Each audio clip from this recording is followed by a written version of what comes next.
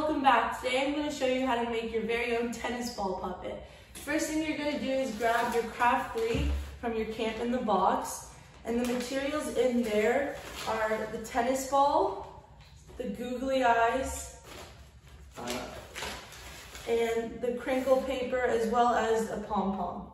And the materials you're going to need from home are glue, tape, and if you have hot glue, that would work better as well. The first step you're going to do is take your glue and glue on the googly eyes onto the tennis ball.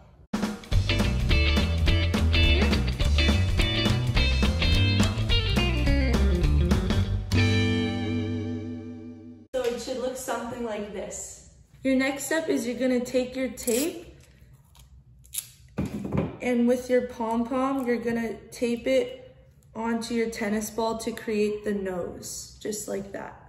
Your final step is you're gonna take your crinkle paper, and with an adult's help, you can use hot glue to glue it on top for the hair, or if you don't have hot glue, you can just use regular glue. So this is what your tennis ball puppet should look like at the end. Thanks for making this with me today. See you next time.